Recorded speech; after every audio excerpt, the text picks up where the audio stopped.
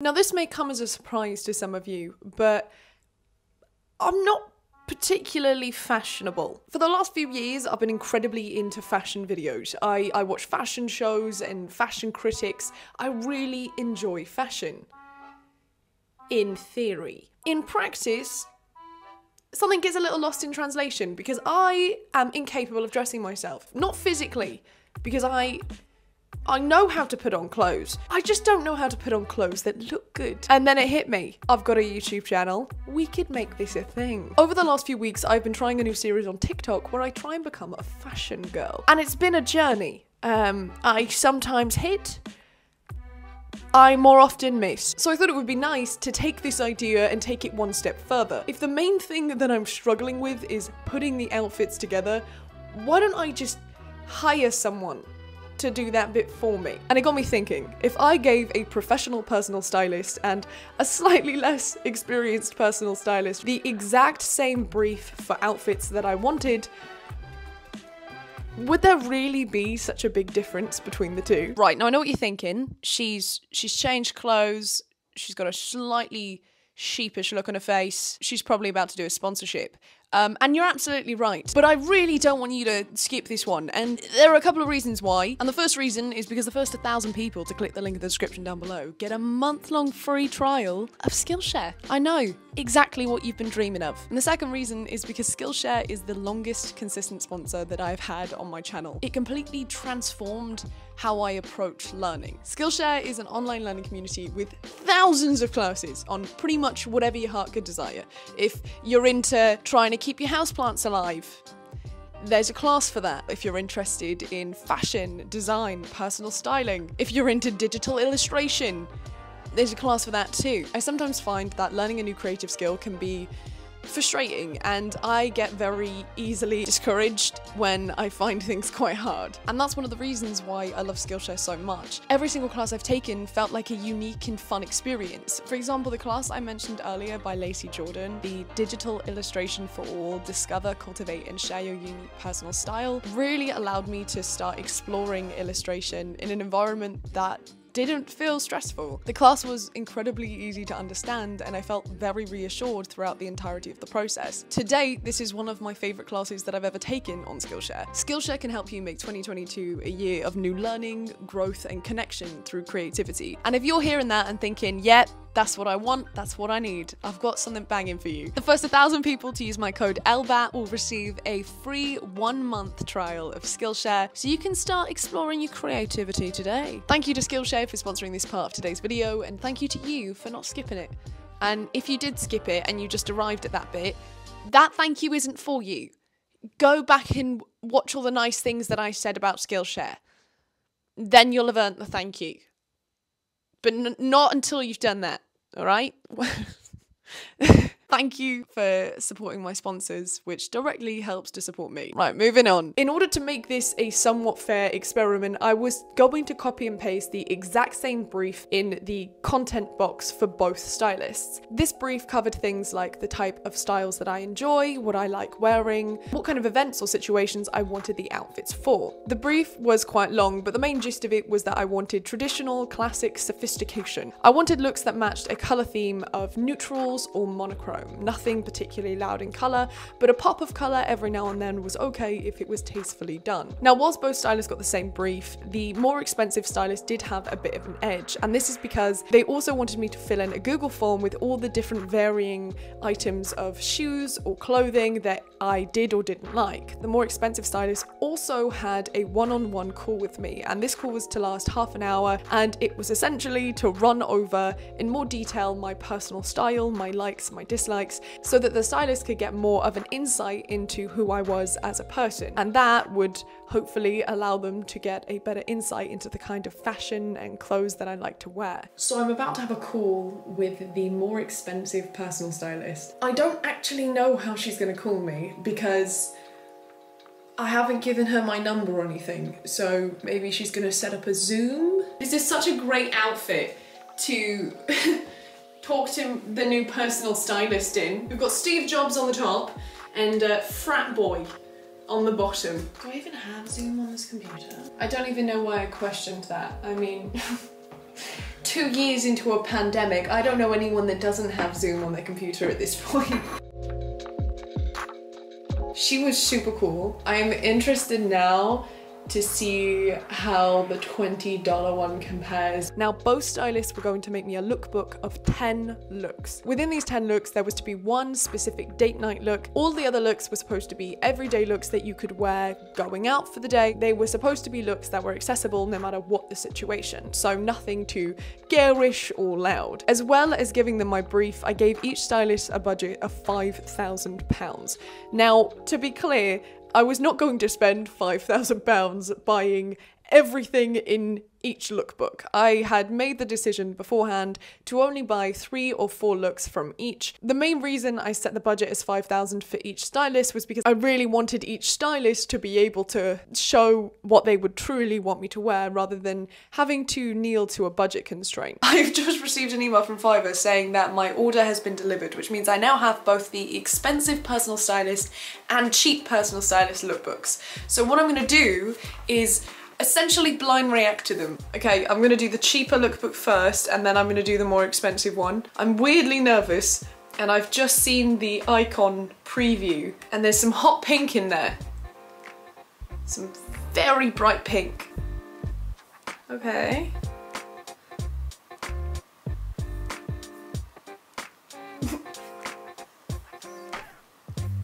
Okay. Surely not. Okay. Okay, that's pretty good.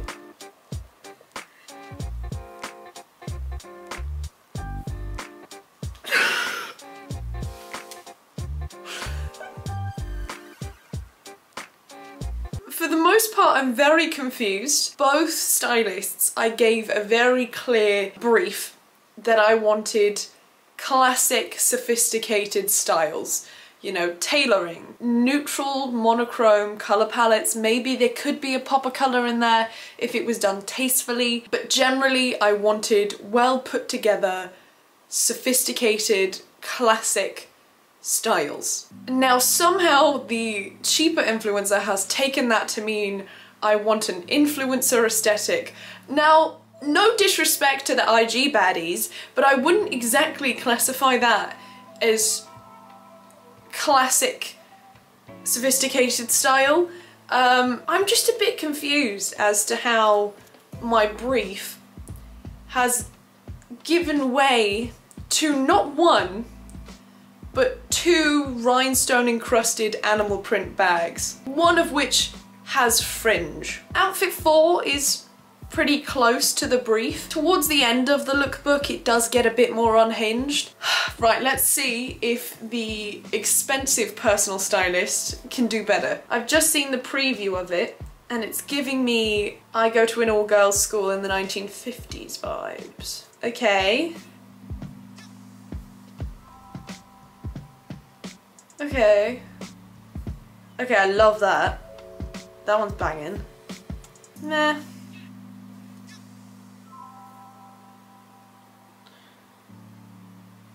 There's just so much going on here. So this may be another situation where maybe I'm just not fashionable enough to see why this outfit looks good. There are 1 or 2, 3 maybe outfits in here that I would say are perfect. They perfectly match my personal style. Love them. There are a couple in here that I think are very basic. And I think this also goes for the cheaper one. Like, I'm not a particularly fashionable person, but I could put together a little black dress with some pumps. Once I received both lookbooks, the cheaper stylist did tell me that if there was anything that I really wasn't a fan of, they would be more than happy to make a revision to and change it. And I did ask them to revise some of the outfits. And the main reason I did that is just because the more expensive stylist did have a lot more information on me than the cheaper stylist. And I felt like it was almost leveling the playing field by just telling them, I don't really like pink. In all honesty, I guess you could say I'm a little bit underwhelmed. Some of the outfits are just a mess, I'll be honest. There are a couple in each lookbook that I just don't see working at all for me. There are a couple of outfits in there that I think are really cool, but for the most part, I am very concerned. Now, there are a couple of things that you may have noticed when looking through each of the lookbooks. The more expensive stylists specifically reused a lot of the same items from outfit to outfit. And a big reason for that is because during our phone call, I stated that I was a bigger fan of items that go with lots of outfits than items that only go with one. This is some insight that the cheaper stylist did not have. The more expensive stylist also sourced from lots of different brands. This is not necessarily the case with the cheaper outfits. The majority of the items from the cheaper stylist did come from Zara, so they kind of didn't really do a lot of shopping around. It was mainly just from 1 or 2 sites. And now we have to do the painful part. We have to buy the clothes. Now, this is where it gets a little bit interesting. Now, you know when you buy clothes online, when you add something to your basket, the website often gives you style recommendations or outfit suggestions to go with the item that you have just put in your basket. Something very bizarre that I noticed, for almost every single item in the lookbook that the cheaper stylist gave me, all or nearly all of the other items in the outfit were within the recommended to go with this item section on the website. Now, I'm not saying that this is what happened or what this individual did. It could be a pure coincidence, but I did find it a little bit sus. So I've decided that I'm not going to order every single outfit. I'm just going to order the best one, the worst one, and one in the middle, and then a wild card from each. So around 4 outfits from each lookbook. Do you know how much this has cost me? Now, I really thought by giving them a budget of 5,000 each, it would mean that 4 outfits from each lookbook would hopefully come in at just over 1,000. As you can see, I'm not very good at maths, which is scary given that I'm doing a degree in economics. 4 looks from a lookbook of 10 looks that is worth £5,000 is not going to cost £1,000. This video ended up being the most expensive video I've ever made on my channel. Do you want to know how much it ended up costing? Over £5,000. Once I'd ordered everything, it was just a waiting game for everything to arrive. And once it started arriving, it just didn't stop. Oh!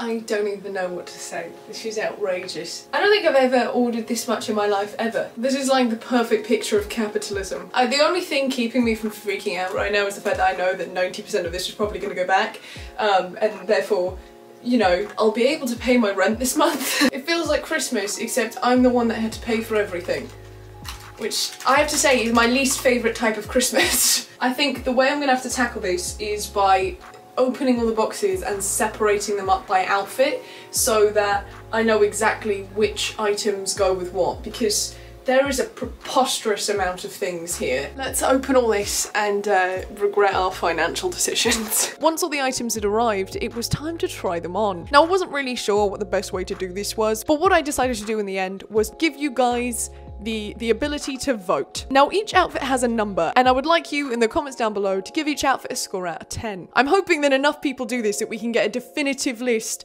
from best to worst out of all of the outfits, regardless of whether the cheaper or more expensive stylist designed them. As a little bonus, if you would also like to say whether or not you preferred the cheaper stylist looks to the more expensive stylist looks, that would also be fun. It's like a little fashion show. I'll try on the outfits and you give them a score out of 10. Okay, it's time. I've organised all of the outfits. I feel like I am quite far away from the camera, but this is the only way you're going to be able to see the full outfit, so I apologise, but I don't know how else I'm supposed to do this. I'm not going to be wearing any jewellery for any of these other than this gold earring, and I've straightened my hair just so that, you know, you're aware that I'm putting in some effort for this. I don't know whether I should do one of those edgy TikTok transitions for each of the outfits, like, you know, when you jump and then there's an outfit change, or whether I should just walk in like a regular person. I don't know. We'll figure it out in post. Let's get into this. Okay, so the outfit's almost finished, but inside this garment bag is the most expensive item of clothing I have ever purchased. And just for a bit of context, at full price, this item costs 5 times my rent. I didn't pay that for it. I paid a small 2 times my rent, which obviously so much better. So much better. And the funniest thing is, when it arrived, it actually arrived broken. I don't know about you, but if I'm paying for an item of clothing that costs twice my rent. I'd like it to at least not be broken when it arrives. That might just be me. To be fair, this is the most beautiful thing I've ever seen, and I wish more than anything that I could keep it, but this video is gonna have to do exceptionally well for that to happen. So if you would like to help a girl out, please like the video, consider leaving a comment. It is a leather coat by Valentino. It may not look it right now, but when you put this bad boy on, it is stunning. For obvious reasons, the tags are gonna stay on all of the items that I wear today, but you're gonna have to imagine them without. I'm just gonna tuck this one in here and we'll just pretend. We'll just make believe that I own this coat. So it is broken, as you can see here. This lapel button, it just kind of falls off, whereas the other one is very much secure. So you're gonna have to ignore that as well. Also, this is one of the only outfits that has a bag that I didn't get, and the reason for that is because we ran out of budget. And most of the budget went on this coat, I'm gonna be honest. So this is the fit. If you saw me in the street, would you think I was a fashion girl? Or potentially pregnant? This is where we're at with this outfit. It's actually not as bad as I thought it was gonna be. Is it good? That is another question. Although I do think that the sunglasses and the coat are kind of a fit just on their own. I do feel like I'm about to ask Neo red pill or blue pill. Red pill or blue pill, Neo? You decide. I do feel like this would be the kind of outfit we'd see a model wearing. Do I think it's screaming model when I wear it? Not so much. To me, it screams, I kill pheasants and live in a house in the country. I think it's the shorts. I just don't know who's wearing this, you know? I don't think I would ever think to wear this ever, which I guess is the point of a stylist, because they're supposed to be more knowledgeable than you. I don't know about this one, guys. I don't. What are you guys giving it out of 10? Let me know in the comments. Okay, moving on. This is the next outfit. I really like the shape of the top, to be fair. It's a little sweetheart. Take the coat down a little minute. There is a little bra strap on display, but you know what? I've got about 100 outfits to try on, so I'm not changing bras every time. You're asking too much of me. I don't know if this outfit in particular looks like it's professionally styled. I kind of got this one because it's a more casual outfit, and I feel like it's quite accessible in terms of the color matching. I do think the coat and the bag really add something to this, because I think without them, it would be an exceptionally plain outfit. Okay, well this is something so far. These boots are the most beautiful boots I've ever seen in my entire life. I really don't know about this one, guys. This is kind of a bit of a mess to me. This is kind of reminds me of when you're a kid and you just play dress up and you just chuck on loads of different items and have no regard for whether they go together because it's just make-believe. This is not working at all to me. I can kind of get the corset and this top, but I just don't get the brown trousers. And maybe that's because I'm not fashionable enough. Maybe that's just me. I just feel like there's way too much going on. Maybe this is fashion though. Maybe my outfits are just too simple. Moving on. Here is the outfit. There is a little bit of cat hair on the suit, but we're going to ignore it. I love this. I think this is so cool. I feel very sophisticated. I think this is my favorite outfit from the $200 Stylist. This is just a very me outfit. It's masculine, but it has like a bit of a feminine edge. I feel so cool.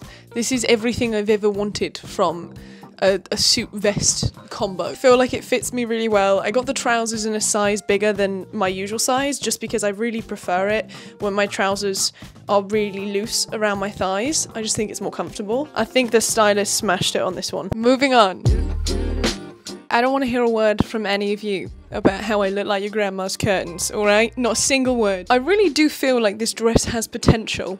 If it was a different colour. If you had this dress in this style, and then you maybe just didn't do it in a yellow, I feel like it could be something good. At the moment though, I'm not 100% sure about this one. Can we get some opinions from the audience, please? So this is the last outfit from the $200 Stylist. I'm now going to move on to the ones from the $20 Stylist, and we're going to compare. This is outfit 1 from the $20 Stylist. I feel like the more expensive stylist has done outfits that would probably look really good for a photo shoot, whereas I feel like the cheaper stylist has done outfits that you could actually wear. This is very commercially viable. You know, you could wear this out. So I think this is gonna be more highly rated by a lot of you, just because of the fact that it's wearable. You could see yourself wearing this as an average person.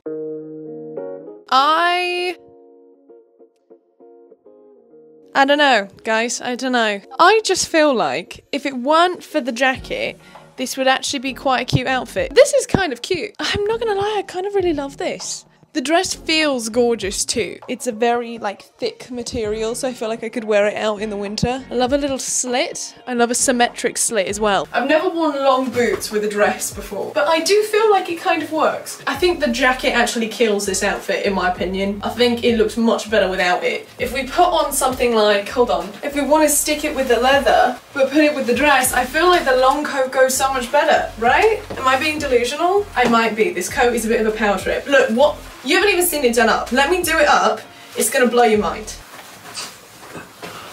It's not canon, but picture me in the Matrix, okay? Would I make that film better? Objectively, yes. What are we giving it out of 10? With and without the coat, please, because, you know, this coat wasn't authentic to the outfit, but come on, it should have been. It should have been.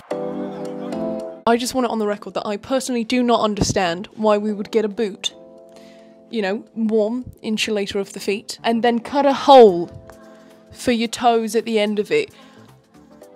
I'm not very happy, guys. I'm gonna be honest with you. I am feeling some distress. I feel like it could do, you know, like whatever it is you wanted it to do, it could do it, theoretically. Then we add the boots. Wait for the best part. Then we add this bag. This bedazzled, sparkly zebra pimp bag. And as you can see, I am visibly confused. My shoes are also squeaking, which is great. I'm trying. I just have so many questions. The main one being, why? And for what? Scores out of 10, everyone. And don't forget to consider the squeaking toeless boots in that score. Very important. This is the outfit. I don't think it's as awful as I thought it would be, but I just don't understand how any of the pieces go together. Unfortunately, the shoes weren't available in my size, but I ordered them just to show you them. The shoes would not have gone with this outfit, and the bag just is a monstrosity with this outfit. I think if you didn't have this bag and you didn't try and wear those leopard print shoes, the outfit on its own would actually be okay. I don't think this is a bad outfit. I do think the colouring on the skirt is a bit meh, but the style's pretty, and I think it goes with the top well in terms of the style matching. The top is very pretty, but it also costs £250. So, is it worth it? Who knows? Let me know what you think out of 10. Now, having tried on all of the outfits, I have a very clear favourite, and the clear favourite is the vest suit trouser outfit. It was the most me outfit out of everything, and it fit the brief perfectly. Now this experiment is done, I do think that the more expensive stylist offered looks that had a slightly more high fashion edge. They followed the brief closer than the cheaper stylist did, and they had kind of a slightly more elevated level of fashion to them,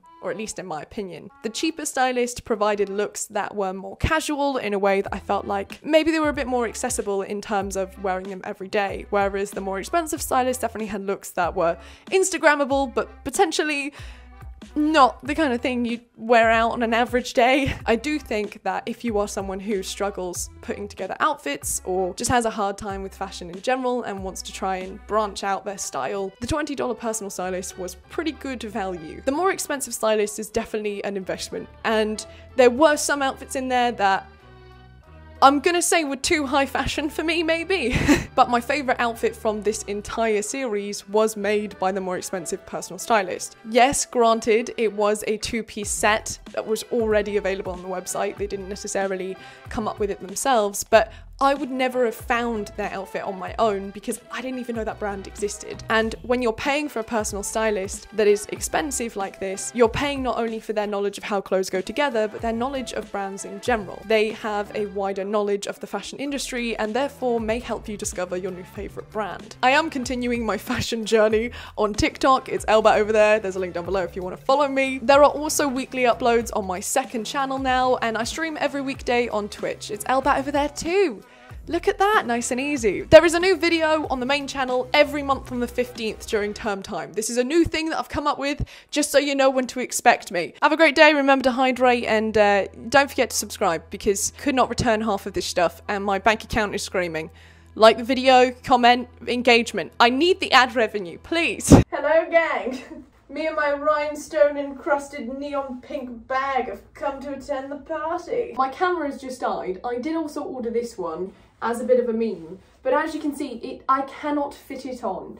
It is very small. Neon pink has never been my colour, I'm just going to be honest. I feel like this could be very cute on someone who isn't me, but it is on me.